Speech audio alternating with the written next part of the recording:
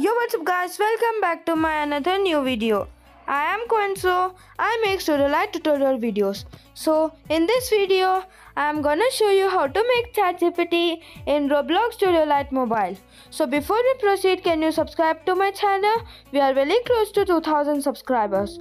So first go to Startup Player and open it. So you can find a Startup Player scripts. Now click on the plus button over there and go to local scripts. Now click here on local scripts and clear this all because this is useless, and paste this script, local script. This local script will be available from the link given below on my description box. So if you click that, you can copy easily, and the questions will be given on description box so that you can ask the AI. The questions will be available on the description box. What is Roblox? I am asking him that what is Roblox?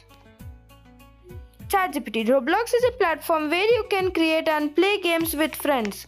Yeah, what is Roblox? You can ask like that very more questions. Those are available on the description box. You can go to description box and you can find the questions and the answers. Answers are not required, but the questions are required, and you can find a link. If you click that, you will get a local script. You can easily copy from that. It is very easy.